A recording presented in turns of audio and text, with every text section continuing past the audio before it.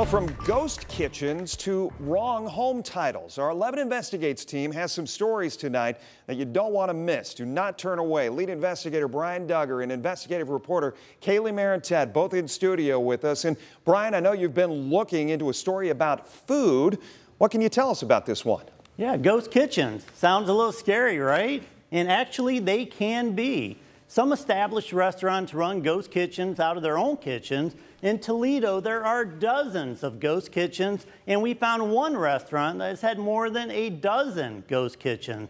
So why? Some are because the brand doesn't want the overhead of a sit-down restaurant, so they rent space and just deliver their food. But for some owners, it's about market share on delivery apps. An established restaurant may have a wing brand, a pizza brand, a burger brand. More brands, better chances that someone will click on them when scrolling through those delivery apps. But these are just names. You won't find storefronts with those names or their food inspection reports. People try to reach out to them and they're like ghosts. We're hoping to have that story for you next week.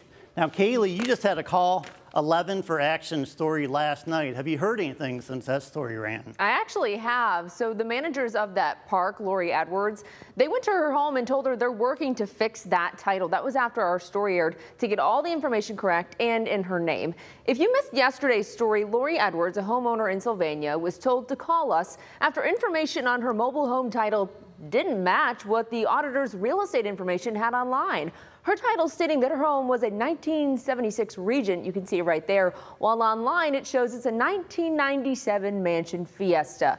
This would have been easy to find out which one was accurate if the data label inside her kitchen cabinet wasn't ripped off. That would have told us the year and model.